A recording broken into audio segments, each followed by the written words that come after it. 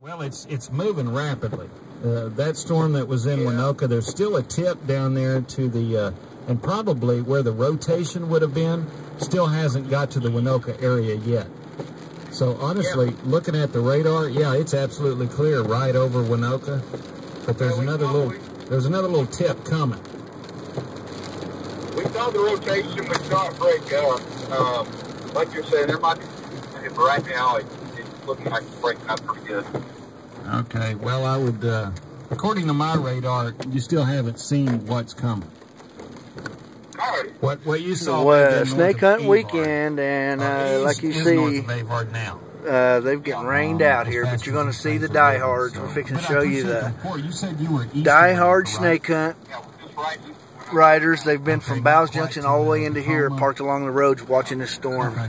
All right, I appreciate the report, though. And this is Travis here, and he's never got to see the snake hunt. So you're running here with the poor Joe trucker, and you're going to see, look at the diehards that's still out here. People take shelter, and so I want to caution against. Got their little tent. So we got a guy up here playing, tossing football. Here's what I'm seeing.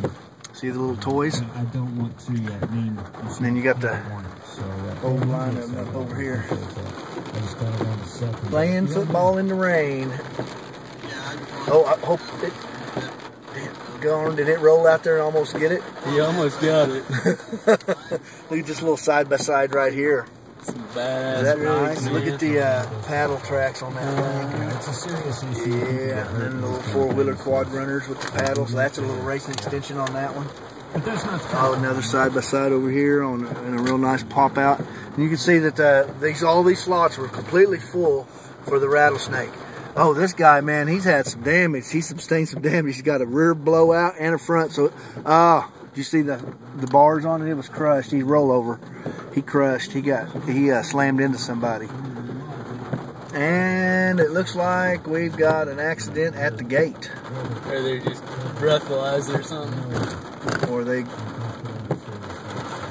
got a four-wheel drive pickup that come up out of the dunes there. It doesn't have a flag on it. And that's a big no-no. Oh, that's another park ranger. What they're doing is they're blocking the dunes off and not allowing anybody out. I think you're supposed to use that thing while we're driving through here. You're gonna get busted.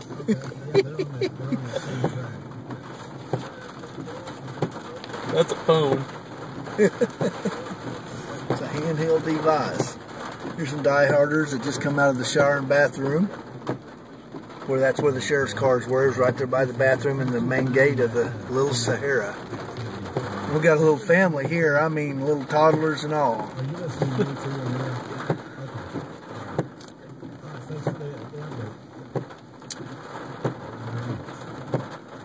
Weathering the storm.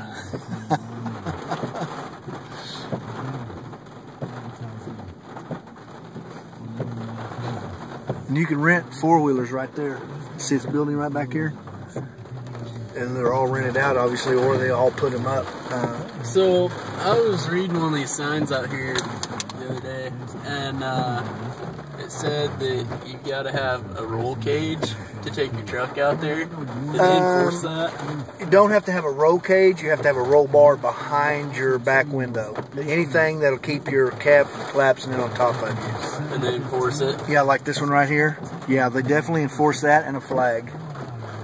And I'd seen 2 or 3 people that had a roll bar that would fit your truck. My Toyota's gonna get full cage. Yeah, you seen that little side by side and how smashed in it was. It was just like that one, only the one side of that cage was smashed in. And just think, this is just the first row of vehicles out here. This is the main park. See, there's another. Out in the dunes. Yeah, that's an overflow. No, you can't camp out in the dunes, but that's an overflow, and then they have another trail that goes into town that has a whole nother set of campers in it. This comes out here to this little quick trip right here.